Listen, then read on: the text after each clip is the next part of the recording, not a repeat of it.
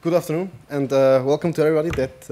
I'm really pleased that you have joined this session to see how dorma+kaba leverages and deploys on Cloud Foundry. My name is Adriano. I'm working at dorma+kaba for the most thrilling projects. And in the remaining time, I contribute and maintain some open source projects. And most of them are used within dorma+kaba too. And really often, I'm an unconventional thinker. I have always the challenge, the drive to challenge the status quo. And last but not least, I'm happily married with the best woman in the world, and we have two beautiful kids. And this is Michael, not my kid. Huh? Michael. Yeah, I'm Michael, CEO of a newly founded consultancy called wölkli gmbh, Swiss term for small cloud, mainly focused on cloud technologies such as Cloud Foundry. I don't have any kids, but two beautiful cats, so that's something. Well, who of you have heard about dorma+kaba so far? Raise your hands. Who knows dorma+kaba? At least the half of you should know them. Okay. These digital components on the doors that you see on this conference, these are Kaba locks, digital Kaba locks. I will try to tell you a little bit about dorma+kaba, a little bit, and then we switch to more technical stuff. So the story of dorma+kaba is a long story. It starts more than 150 years ago. On the Kaba storyline that you see there, in 1862, the first locksmith shop opened. And on the Dorma storyline, in 98, Mr. Durkin and Mr. Mantkel from the Dorma part started the journey too. We have a lot of years of experience that merged together last year, 2015, in September, to form the new dorma+kaba group from the Dorma group and the Kaba group. The merger has created one of the top 3 companies in the global market for security and access solutions. With pro forma sales of more than 2 billion Swiss francs and around 16,000 employees, dorma+kaba is active in over 50 countries and has a presence through both production sites and distribution and service offices in all relevant markets. The growth drivers that shapes our industry are the urbanization, with the infrastructure that determines security needs and the number of megacities that increases. The increasing prosperity in emerging markets with the tourism that is on the rise all around the world, and people demanding protection for themselves and their property. The demographic change with an aging world population with consequences for building requirements. The increasing need for security caused by globalization and more geopolitical risks. And the more obvious one that we focus on today, the technology. For example, the whole digitization with Internet of Things, cloud computing in general, and changing business models, so like software as a service stuff. Our innovation portfolio is driven by market trends and customer requirements, technological trends, and corporate strategy. Intellectual property management and product design is part of our innovation management. We are committed to investing in research and development in order to leverage on the opportunities of dorma+kaba and the digital transformation of our industry. We are investing 4 to 5% of our annual turnover in innovation and product development. One of our latest innovative solutions is exivo. This logo here. Perhaps you have seen this in the internet somewhere. But what is exivo? To have a rough idea what this really is, I will try to show it by a little explanation video. So now this is Kaba exivo. Kaba exivo is the access solution for enterprises that need an access solution but don't want to waste time on it. So how does that work? Very easily and conveniently, the doors in question are secured by electronic locking components. And you decide, quite simply, who's allowed to open them and when. The access rights of every single medium can be changed or withdrawn at any time. Your exivo partner does that for you. Kaba's Kaba's web-based solution, this is exivo, a part of exivo, leaving you to fully concentrate on your business. Or you can do it yourself. You choose which jobs are to be performed by your partner, or if you prefer by doing yourself. You have full cost control and transparency at all times. The monthly amount depends on new requirements. Once defined, it stays the same every month. Pretty cool, didn't you think? I think so. So for a company, I don't know, for those who know Kaba from earlier, this is really a big step. So from this 150 years of history, traditional company, to come to such a platform. You see it here on this picture. It's not just a new access control solution. It's really one platform to rule them all, everything. The whole customer experience chain is on that platform. So, for example, the partner can plan the doors, he can offer them, he can order them. The market organizations, they can review the order, they can accept it. The connected factories can immediately produce the hardware and can ship that hardware, that door part. And the customer has an immediate access to the platform, to its customer application part of the system. So in cloud native app speaking, we can say, yeah, our front-end apps are on Cloud Foundry. So all these customer, partner, market organization, administration, support, and a lot more. The most of them are a single-page application written in React. All this is on Cloud Foundry. But our backend services, our backend apps, are on Cloud Foundry too. So the whole business domain stuff, all this identity management, web servers, a lot of APIs and workers, all this stuff is on Cloud Foundry. Our IoT stack is completely on Cloud Foundry. So the whole end-to-end real-time communication between the business part and the IoT devices, all that is on Cloud Foundry. So messaging, signing services, authentication, firmware update, virtual device representation, and a lot more. And you can trust me, there are a lot of security topics in this area here. And I think we can proudly say that this IoT stack is now, today, in production on Cloud Foundry. So yes, the whole business model, the whole customer experience chain is on Cloud Foundry. So from acquisition to lifecycle management, everything. So everything as a service, right? Everything as a service. We do not just deliver just products anymore. We deliver, maintain, and sell services. So we can say everything is on Cloud Foundry, right? But why? Who does this? Yeah, this is the explanation. Okay? Yeah, we are motivated to do everything on Cloud Foundry. It's fun, it's cool, huh? And it's not a joke. It's really not a joke. It's seriously. We at dorma+kaba, we really wanted to focus from the beginning on the application part and nothing else. So we don't want to grow know-how in YAS topics like OpenStack stuff, or we don't even want to maintain or operate our own PaaS. No. We want to concentrate on our applications.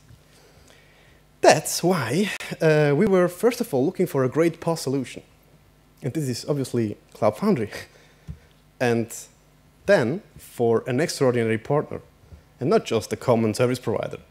And for us, this is Swisscom. So, okay, let's make a little step, okay? Can you raise your hands if you deploy more than 5 apps in parallel to production? More than 5, huh? Okay. More than 10? 15? 20? 50? Okay. Perhaps you can talk a little bit more afterwards. Okay. We have approximately 80 cloud native apps per stage. Huh? Per stage. Divided in 2 bigger parts. So the whole business domain parts, all these front-end and back-end apps that are related to the business, and the IoT stack separated. That way, all this customer or business information are not influenced in the IoT stack. So the IoT stack doesn't know nothing about the whole business part. Just focus on all this end-to-end communication, security stuff, and so on. So all these yellow points that you see here on these graphs, on these illustrations, are apps, are really apps. And these black lines are app-to-app connections. Oh, sorry. you don't see here any services visualized, but in the numbers, perhaps you have noticed that we have pretty much as many services as apps, approximately. And this is, for us, the nature of understanding microservices. But we have more than just microservices, okay? We have buzzwords. We have other buzzwords, okay? We have patterns, we have concepts. Some stuff like event sourcing and CQRS gives us great power to do really magical things. Because everything is loosely coupled, this enables us to even replace programming language, app by app, without touching everything. The 12-factor app methodology is a great starting point to make cloud-native apps. I really recommend that. The share-nothing architecture approach gives us the possibility to even fastly replace a database, a service, without touching the whole system. Because we have pretty much, for each microservice app, a service, a dedicated service. And to be tolerant of failure enforces us to write reliable code. For example, if the app detects that a connection to a service is broken, we kill immediately the app. This makes the consistency of the system safe. Stuff like distributed domain-driven design. This triggers us to think in the intentional behavior of what we have to do, and not directly in data or code. And I have to be honest, this is an approach that not every developer is good in. Huh? We directly try to imagine stuff and model in our brains, and to, okay, I have to do this function, this abstraction, and this data. And domain-driven design really triggers us to not do this. And yeah, for everything we do, we have to be concerned really about security, because yeah, we make security, right? Access control is important. And yeah, not just only security, but multiple layers of security. Okay, let's have a look at our CI landscape. Huh? It's really more or less traditional. We have Mr. Jenkins. Mr. Jenkins, that does a lot for us right now. For example, by having access to our code, he can run unit tests, integration tests, end-to-end tests, do some reports.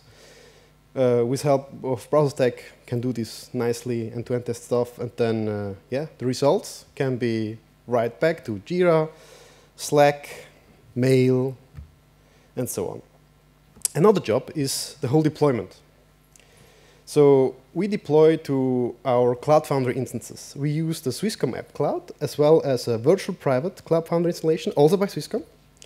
And both are offering the possibility to use MongoDB, Redis, Atmos, RabbitMQ, and our preferred app runtime Node.js. And currently, all our apps are written in Node.js. All. We have 6 different stages, and each stage is also a CloudFoundry space. For example, the develop stage is fully automated to ensure that our continuous integration pipeline will work. So this means every time a developer commits code to our develop branch, this is our integration branch, Jenkins does the unit test, the integration test, end-to-end test, then deploys it to the public cloud, to the public instance of CloudFoundry to use. And afterwards, it executes other integration tests and other end-to-end tests directly on CloudFoundry.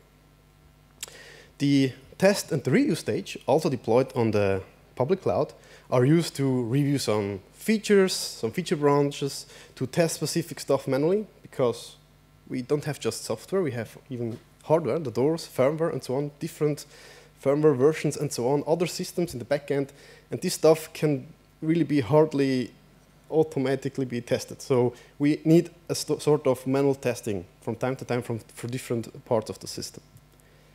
Then we have this sort of next stage. So I can say we have a continuous integration pipeline that works automatically, but we don't have a continuous delivery that is automatically done. For this, we have this next stage that is deployed on the virtual private. There, we choose the next release candidate. And normally, this happens every 2 weeks. The release candidate will be deployed there, and there we do some deployment tests, stress tests, specifically for this release candidate. And afterwards, we push this stuff to the staging staging stage, also on the virtual private. And on this stage, we have our in-house sites. So everything that dorma+kaba uses internally is deployed there, and all the doors connect there. And this is where we eat our own dog food, right? And this is just a measure to be sure that before we push this to production, we, on the first hand, we can just feel what we have coded, or if the features works. And after that, we deploy this to production, also on the virtual private. But now let's take a look more deeper on this blue arrow, on this blue deploy arrow. Yeah, so I'm now going to talk about the whole journey dorma+kaba has experienced on deploying on CloudFoundry. Let's first check out where it all began. It started out fairly traditional with CloudFoundry manifests and the good old CF push. So for each of these applications, in the initial development cycles, there weren't like 80 apps, there were like 50. For each app, you pushed it, you contextualized it, you bound it to services, you mapped some routes, everything manual. As you can imagine, that doesn't really scale well. Well, it scales with humans, but humans are hard to scale. So we, like probably everybody else, just wrapped the CLI in a shell script. So we started writing shell scripts and scripts that execute other scripts, and that grew kind of fast and was kind of slowish when you like to do all those actions and always wait for the action to complete. You wait quite a long time for a 80 app deployment. So next logical step, parallelism in shell scripts can be done. So each app was deployed in a parallel fashion, but then suddenly we started experiencing failures in deployments like all over the place. Try to create 50 service instances of the same type on a service broker on any provider. Wondering if this will work out. So we saw some errors. Next obvious step to do was to wrap it in a higher language to get some more proper error handling capabilities. So we wrapped our shell, we converted the shell scripts to Node.js, wrapped the CLI there, had some nice abstractions around the CLI so we could get some reliability in. However, still we had unexpected failures. The CLI didn't give us the proper HTTP error code, so you had to like parse the text in the debug mode of the CLI. So it wasn't like really happy days.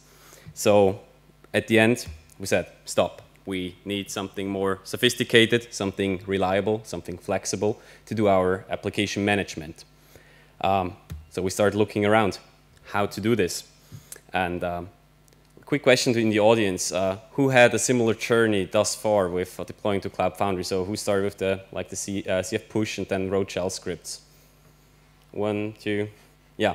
And who then went further and abstracted the same thing in a higher language? 1, 1.5, 2, 3, 4, okay. So and for those who went even further and came up with something, what they call super sophisticated, please tell us. Because we were looking for stuff and didn't find really something. So what we did is we created what is now called push to cloud. So what is push to cloud? Push to cloud is 2 components. It's our software, it's open source software, that allows us to do in separate steps proper state definition of all our CloudFoundry entities, so apps, environment variables, routes, everything. And on the other side, we have workflows, so that we can remediate the state on current deployment. We separated those for the reasons I'm going to talk later. So let's start looking into what we call state definition. Of course, you start with your app. My app is called foobar, needs a couple instances, disk, RAM, build pack, the usual stuff you have in the CF manifest, right? We added environment variables to contextualize your application. You add service bindings. You want your app to be bound to services. This is all just you describe the state you would like to have. So you bind some routes, and then we, for instance, have a nice feature that you can define app bindings. So you define that your app needs to talk to another microservice. It's a usual case in a microservice architecture. However, it's not that often a first-class citizen in application configuration. So we implemented, for example, like this. It's just a plugin, but yeah. So if app A needs to talk to app B, app A in its environment gets one of the routes exposed by this app as a value, as well as username, password for basic auth. So by just defining I need to talk to the other app, I automatically get where to connect to and how to authenticate that I'm talking to the right person. So now we have your applications. You have 1 or 80 in the dorma+kaba use case. And often the times you need, your versions kind of matter still. We still all dream from the version that we just continuously deploy each individual microservice directly into production. But sometimes version numbers are important as they're breaking changes. So you need to somehow orchestrate what is a release that we know that works. So this is what we call a release. You just define your apps, where to find them in Git, and which versions to use. And now we have this release, so we want to deploy this. This is then what we call a deployment. So for all the Bosch people in the room, this kind of starts probably sounding very similar. Deployment is just a definition of a target. Where do I want to deploy this release to? Which actual release to deploy? Some defaults that we can polyfill into our applications, like in production we want 3 instances as a default and a gig RAM, whereas in development 1 instance and 512 megs of RAM is perfectly fine.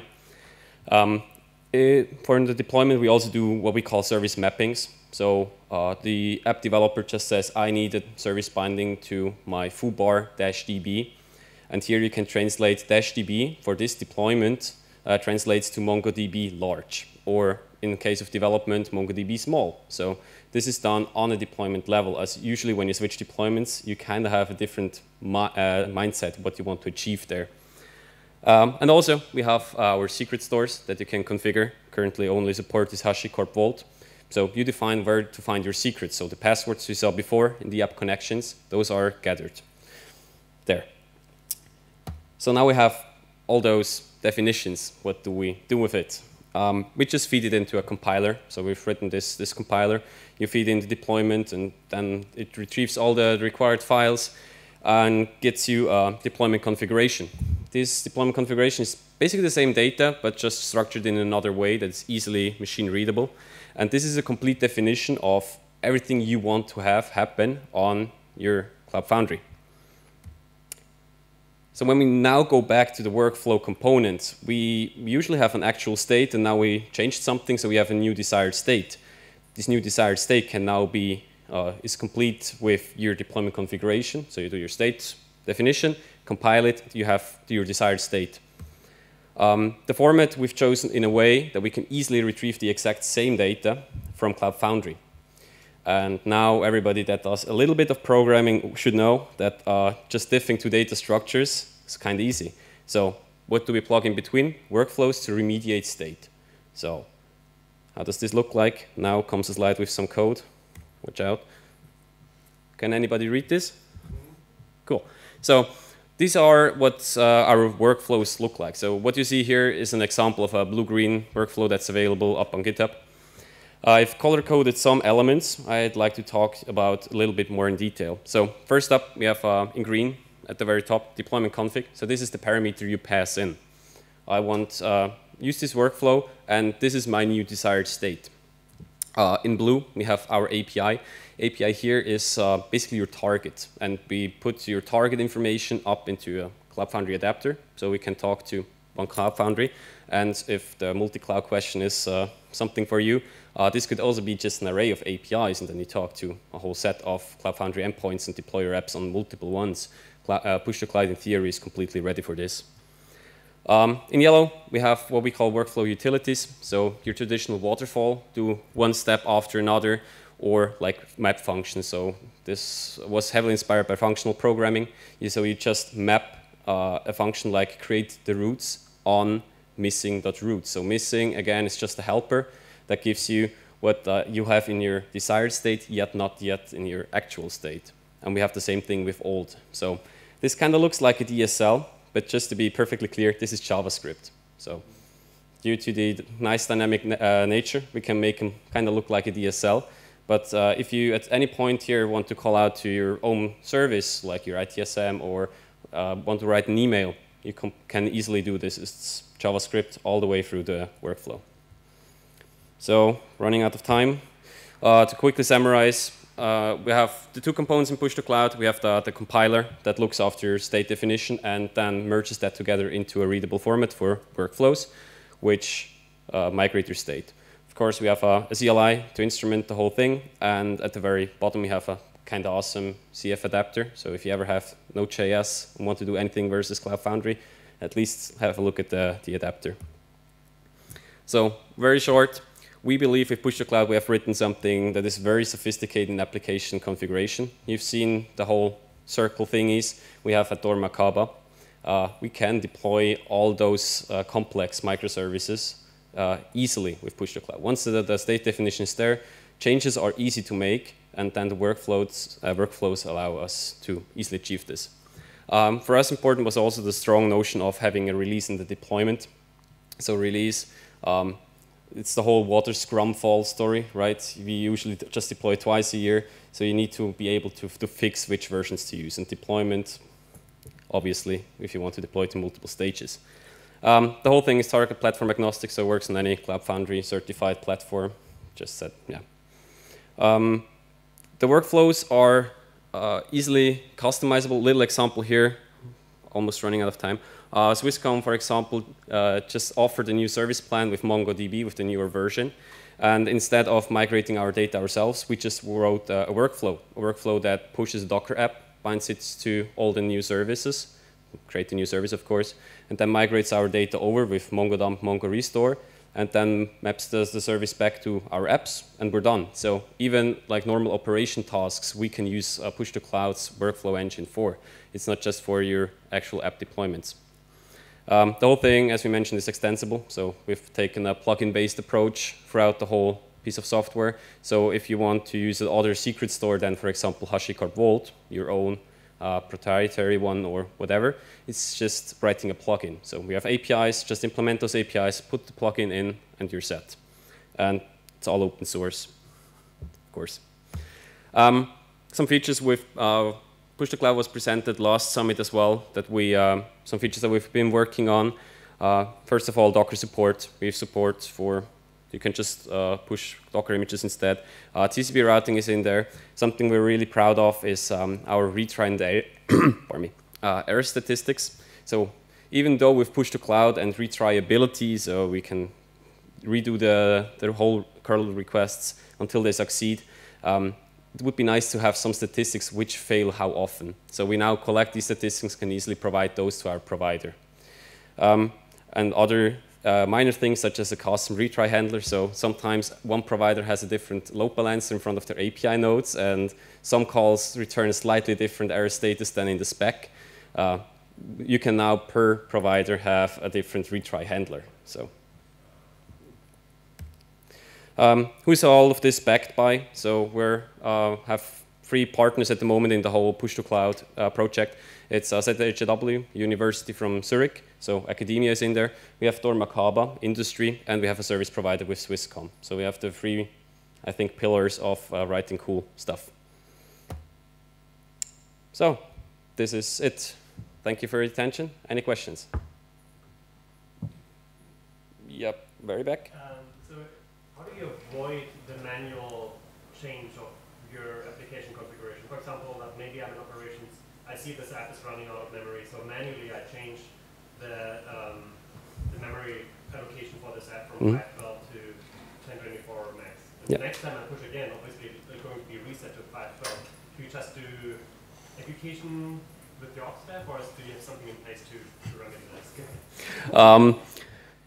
dorma+kaba, the ops guy, is basically that guy over there. So it's not a lot of people show, but we currently have no safeties in place there. But the DSLs, the whole thing with the workflows is don't use the ones directly on GitHub, customize them to your needs. So if you often have operators manually changing things, then just do a pre-flight check that if like memory is higher set than I have configured, then take the current value instead of my configured one. So. Exactly this example we have at dorma+kaba enabled. Exactly this example. Okay. So for instances, memory and other stuff, that what was changed on the target and it's higher, then we take that and do not change it back to the lower. Yeah, that was another question. How big are your releases? How many applications do you have per release? Like over 40 ones, or are there different chunks? So as you have seen before, we have complete on the complete stack we have 80 cloud native apps, and normally if we really can target these 2 weeks of release cycles, then most of all there are 5 to 10 apps that changes.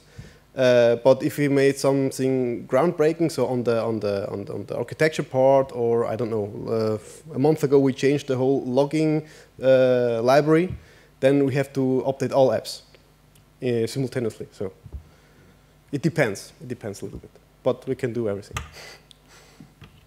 Other questions? We see the injection between app dependencies as flat environment variables. Did you experience or consider using service discovery systems such as Breaker or whatever as to reduce this kind of copy? You want to take this? Yeah, we discussed about it, and finally with that, thought, okay, it will be really fast, really complex if we introduce some stuff, because everyone would do it a little bit different, and we have to deploy additional services, like something like console or something like that. And for that, we said, okay, for our use cases, we don't need it right now. It's okay that way. It's flat, but it's not so much, because everything we need is the service part are injected in the environment variable that we already have from Cloud Foundry, and our stuff is the credentials part, not so much per app. We have little apps, and these app-to-app connections. So right now there is no inbuilt functionality for this, but it could be done with a plugin. Yeah, and this approach also has the benefit of it runs everywhere. So we do have no external dependencies. We just use native Cloud Foundry features for what we call our service discovery. Are you using this information also for monitoring? So do you have a dashboard attached that you can see which version is installed in which landscape currently, and the state, and maybe some more information?